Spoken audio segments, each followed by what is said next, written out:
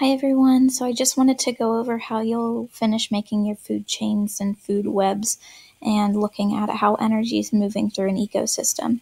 If you weren't in class before, then you'll need to make sure that you make a data table, something like what's on the left-hand side. So you need to have your animal and then an identification for what they are. So if they're a producer or if they're an omnivore, an herbivore, carnivore. So you're going to want to make a table that has your organisms. If you weren't in class, then make sure that you go grab a list of organisms and work with your partner to make that table.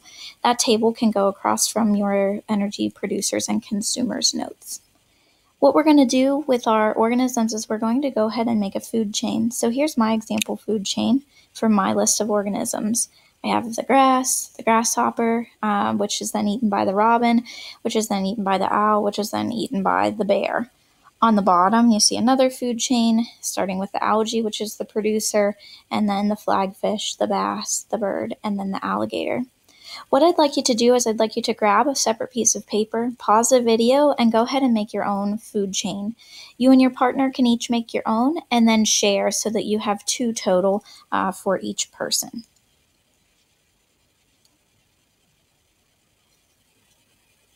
Now that you have your food chain, I want you to remember that energy flows in one direction whenever we're looking at our food chains.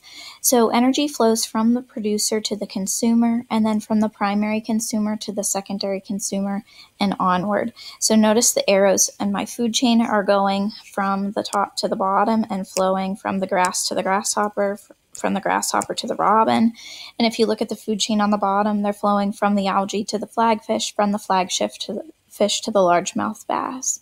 So please remember that they only go in one direction and double check your arrows now. Our next step for our food chains is to label what they are. So we're going to start with our producers. So grass is a producer. Then we have our primary consumer, which is the grasshopper, our secondary consumer, which is the robin, the tertiary consumer, which is the owl, and the quaternary consumer, which is the bear. So go ahead and pause the video, take a minute and label both of your food chains. So you should have two on your piece of paper. Go ahead and label both of your food chains like you see pictured. After you're done with that, we're going to go ahead and make some pyramids. So there are pyramids of energy, there are pyramids of numbers, and there's pyramids of biomass.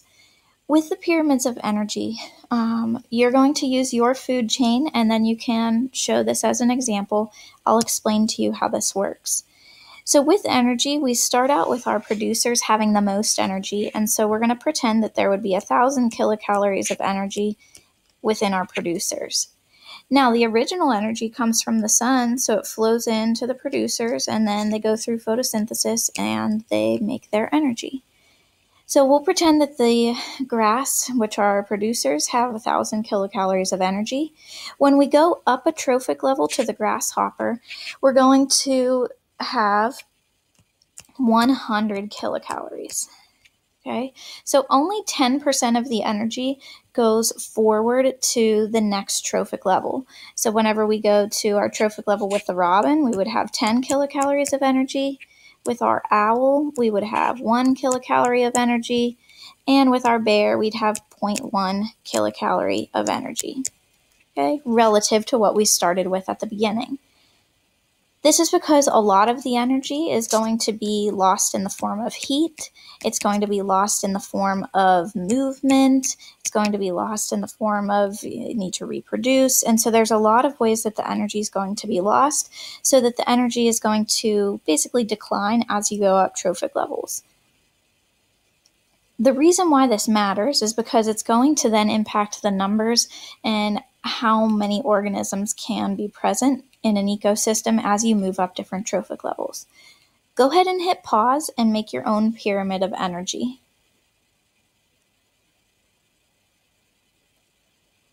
After you've completed your pyramid of energy, we're going to go ahead and make our pyramid of biomass.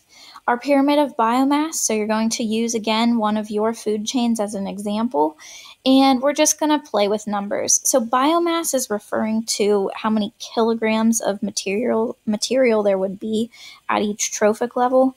I'm going to just use simple numbers, so I'm going to pretend that in my first trophic level with my producers that I have 10,000 kilograms of biomass, which is not very much. And then we'll pretend that we're going to lose. I'm going to go again with the 10%, but it's going to be some number that's less than what you start with typically, from the producers then on to the consumers. So then maybe the grasshoppers have 1,000 kilograms. Maybe the robins have 100 kilograms. Maybe the owls have 10 kilograms. And the bear maybe has 1 kilogram. What I'd like you to do is I'd like you to pause, go ahead and make and label your pyramid of biomass, and then write a short sentence explaining what is happening. You and your partner can have the same pyramid for this, but I'd like you to each have a copy, so both of you make it and then write a sentence explaining what's happening. Finally, we're going to go ahead and make a pyramid of numbers. Pyramid of numbers is referring to how many of an organism is present in an ecosystem. Typically, we see a pyramid like this, like we've seen before, where we have the most or the highest number of producers and then fewer each of the consumers as we move up trophic levels. So again, if I had 10,000 blades of grass, then I'd have 1,000 grasshoppers, I'd have 100 robins, I'd have 10 owls, and I'd have 1 bear. What I'd like you to do is go ahead and pause the video. You and your partner make your pyramid of numbers, label it using your food chain, and write a sentence explaining what's happening. Now, I do want to call your attention to one difference. And so if you had something like a tree, then sometimes you can have fewer producers at the bottom and then a lot more of your primary consumers and then fewer of your carnivores, and it gets smaller as you go up. So go ahead and pause your video and make a pyramid of numbers and write a sentence explaining what is happening. Our last step is to make a food web. A food web is more complex than a food chain. Energy still flows in one direction, but we're going to, instead of having only one set of consumers and one pathway, there will be multiple pathways.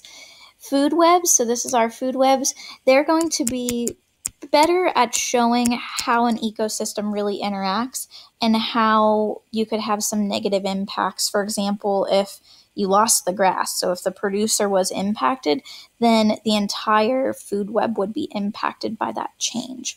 So food webs show us how there can be disturbances within an ecosystem and how little changes down the food chain can make big changes as you go up the food chain. So this is an example of my food web. You want to try to use as many organisms as possible and then draw arrows where they go. As you notice, the grass has multiple arrows going to a lot of different herbivores or omnivores that are able to eat the grass. And then that goes on many different arrows from the cricket to a few different places. Now, it doesn't have to be perfect, but you shouldn't have, a mouse eating a bear, but something that makes logical sense. Whenever you are done writing your food web, I want you to try to label your food web with the producers and then primary, secondary, tertiary, or quaternary consumers. Do your best, because some of the different basically food chains within this food web might have the organisms as different levels and different trophic levels. So just take a look, do your best, and label that. So go ahead and pause your video, make your food web, and label the trophic levels there. All right, hopefully at this point you're done. The food web, another example of a food web would be something like this.